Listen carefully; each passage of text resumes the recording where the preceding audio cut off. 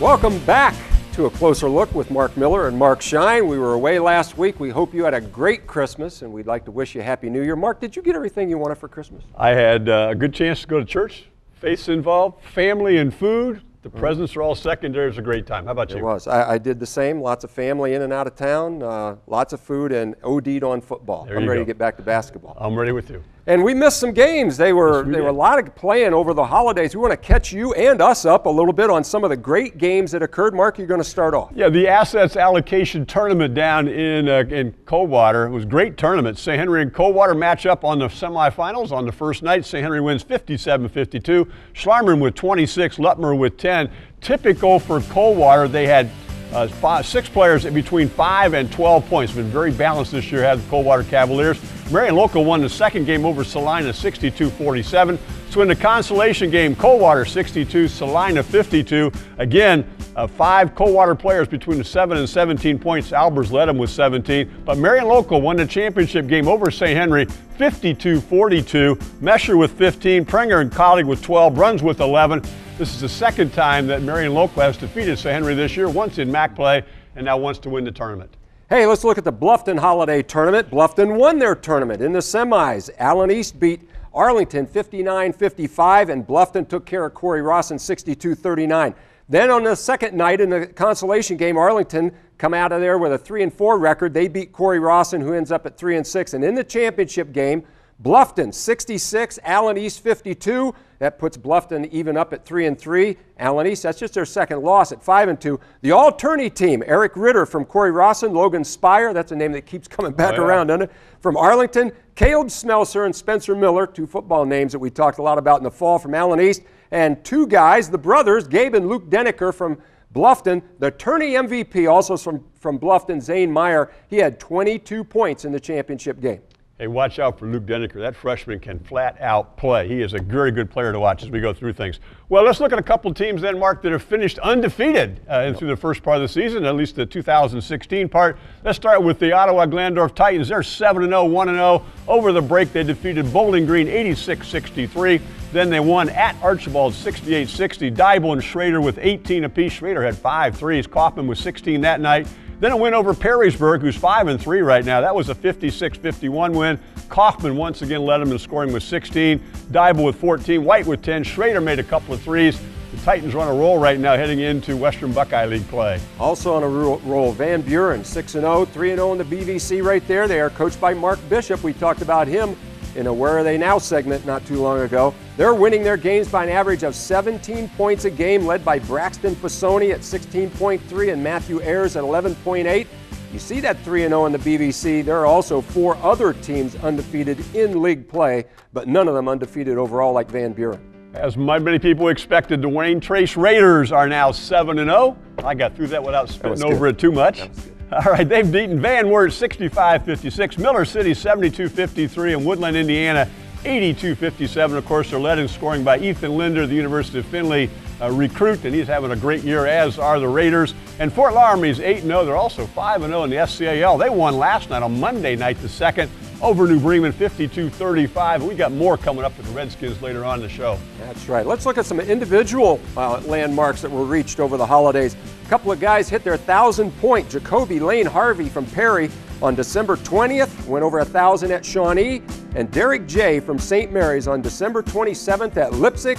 And Leipzig stopped the game and honored Derek.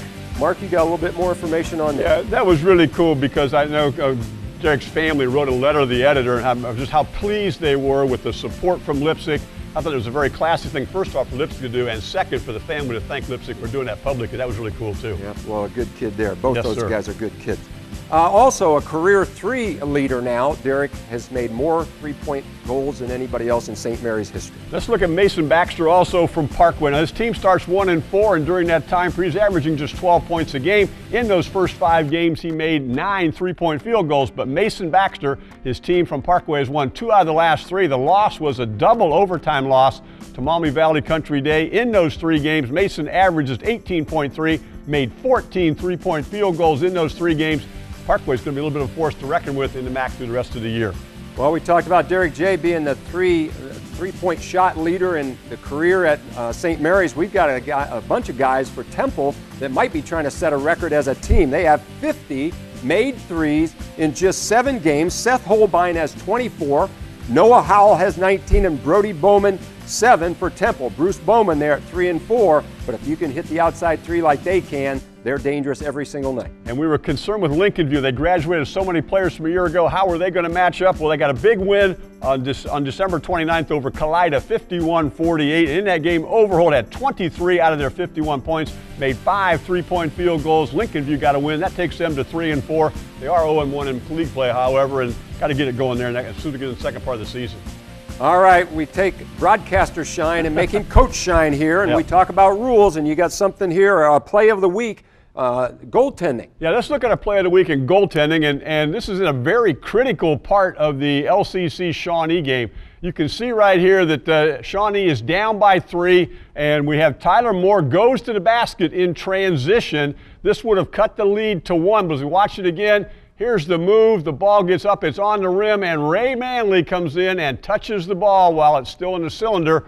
Rulebook says if any part of the ball is in the cylinder, an offensive player or defensive player cannot touch it. Here's the third look at it. We see our official, Ben Kramer, makes the call right away. There you can see the ball still in the rim, in the ring, and the cylinder, of course, goes all the way to the ceiling with that, and that takes away an important 2 points, but the correct call right there, offensive goaltending against Ray Manley. There was never a problem with me. No, I didn't have to worry about that either. I didn't have to worry about the 9-foot baskets. Hey, in our Where Are They Now segment, we're going to look at Brandon Pardon from Lincoln View. In 1996, Brandon was on the team that ended up as Division IV state runner-up. He was second-team All-State that year, averaged 19 points a game. The following year was the dream season over there in Lincoln View. The 97 state champions, 27-0, coached by Dave Evans, the current athletic director at Elida. He was the Ohio Player of the Year in Division IV, averaged 21.3 points, made 84 threes.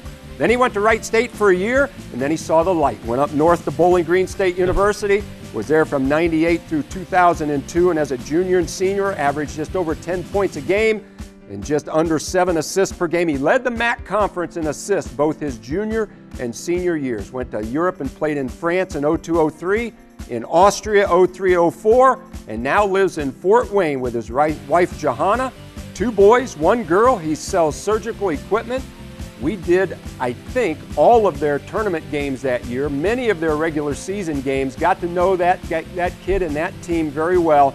That was one player and one great team. You know, the thing I remember most about him, if you think back, was his junior year. We had that eye injury in the state tournament, tried to play with goggles on. His team didn't win the tournament that year, probably because of that plus the injury to West Dudgeon. But then they came back as seniors. What a great finish that was for him. The thing I remember about Brandon is he played at breakneck speed every single minute. When he got the ball, it didn't matter if it was inbounds or rebound. It was a fast break. He could really hit. Yes, it was. All right, Coach Shine, let's look at a rule now. We're going to talk about jersey numbers. Well, here's what happened. We actually got a letter. We've had 2 letters this year. The letter wanted to know, a reviewer said, you know what, when I played, you wore odd-numbered uniforms away and even-numbered uniforms at home. When did that change? So we did a little bit of research, and actually, we could not actually find it ever being a rule. We talked to a couple of officials. We looked online.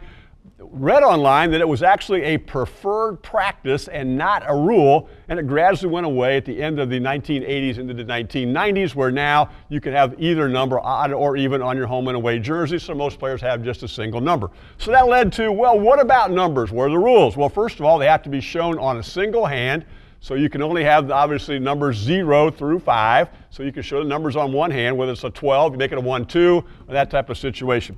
So it has to be shown on one hand. The other thing is you could not use 1 or 2 for a long time. And the reason was officials were told to, when a free throw is made, you hold up 1 finger. When a field goal is made, you hold up 2 fingers. And to avoid confusion, you were not allowed to use the numbers 1 and 2. Well, that rule is gone. Officials no longer signal a single point or a double point, so you don't have to worry about it. The 3-point field goal, of course, is raised over your hand, so you could use the 3. And so that rule doesn't exist now. You can have any number between 0 and 55. The only real rule is you cannot have both a 0 and a double 0 on the same team. And they have to be Arabic numerals, no Roman numerals. Wouldn't you like to see the backwood togas come out with XXIV on the back of a guy's shirt? Well, sorry, you can't do it. It has to be done in Arabic numerals. And Now it used to be a violation was a technical foul for each violation in the scorebook. Now it's just a single violation. One single technical foul changes them all. And something we believe in, head coaches, athletic directors, make the numbers visible from the crowd and from the press row area. Yeah. Please. No dark gray on black uniforms. Yeah, that's right. And of course, make your rosters in numerical order and not alphabetical and not by grade. Numerical order helps us all out. It just makes it easy on us. It does. What number were you? Well, I was a 42-43 in high school and a 32-33 in college, so back in the old days. I was 12-13. There you go. I had to find a skinny one for me. All right.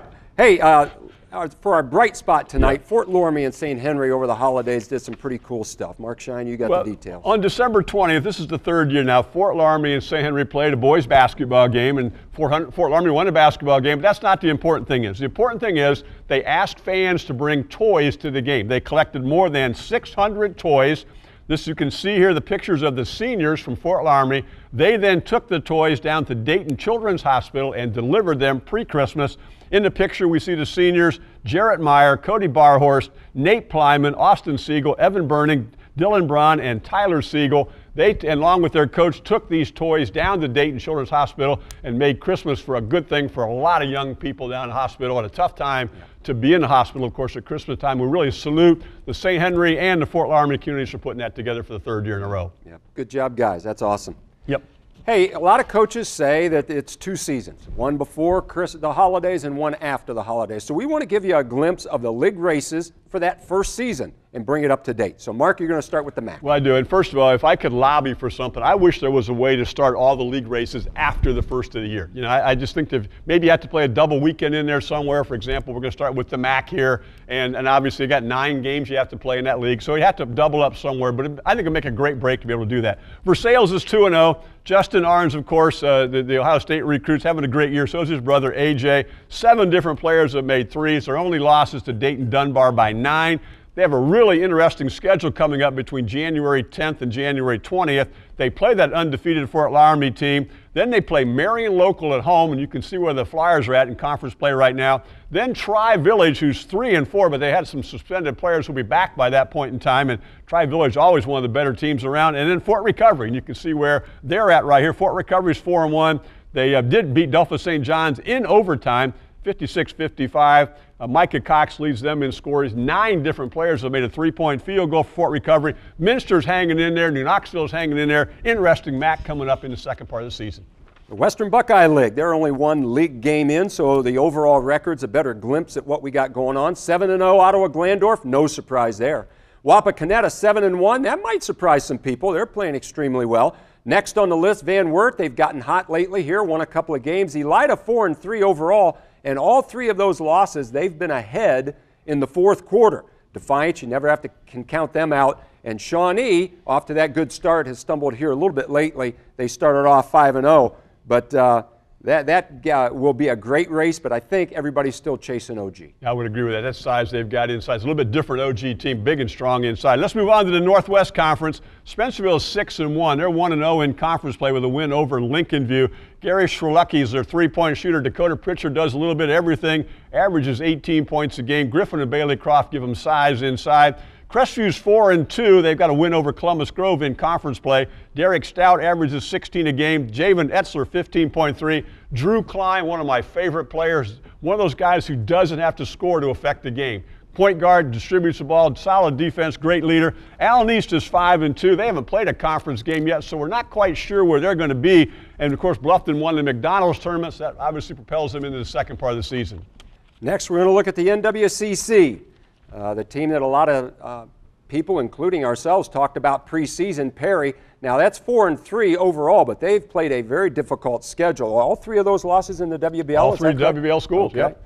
Temple Christian, we talked about their outside shooting prowess, and then you can see Upper Scioto Valley. They will be right there at the end. You can count on it. An early season loss to a good team and 5-3 record overall. So, again, Perry being chased, Upper Scioto Valley will figure in. Let's put up the Putnam County League as well. This is one of my favorite conferences year in and year out. I just love that league. They've won 56.5% of their non-league games, so we've got some really strong schools going right now. PG's come back for Joe Bradick. in his first year coaching there. They're 3-1, 2-0. Got a couple of wins up already. Johnson leads them in scoring at 20.8. Cooper McCullough's their three-point shooter, and they're giving up just 41 points a game defensively. Ottoville's come back with a good year so far. They're 6-2. They have wins over Crestview and Lincoln View. Logan Kemper and Nicholas Mormon both averaging over 20 a game. Miller City, we saw them play. They're a really fine basketball team, 5-2. Their losses are to undefeated Van Buren, undefeated Wayne Trace. They're playing well right now. They've got Miller City coming up with PG, Miller City Continental coming up this weekend. We get to do that game. A lot of stuff going on right now in that conference. I love the PCL. BVC, there are 5 teams that are undefeated. And Van Buren 6-0, Hopewell Loudon 7-1, obviously off to great starts. As Mark mentioned, Friday, 3-0 Van Buren at 3-0 Liberty Benton. We will be there to do the game, and along with us for the 3rd year in a row, Jerry Snodgrass, OHSAA Assistant Commissioner, and our former broadcast partner will join us in the booth, and we will talk about OHSAA happenings, get his expertise on the game, and enjoy what should be a great game in that part of the state. First of all, it's a great basketball game between 2 teams that are going to be at the top of their conference. But second, we get to add Jerry in and get his insight on a lot of things that are going on with the OHSAA right now. That's a really good weekend coming up for us. It'll be a lot of fun. Let's throw up the games that we will have on our broadcast schedule this week. And we are back into it hot and heavy, as you can imagine, all the way through the state tournament. Pick a game, get out to the game, come home, watch it afterwards. We'd love to see you here again next week. Thank you for joining us. It's been a closer look with Mark and Mark.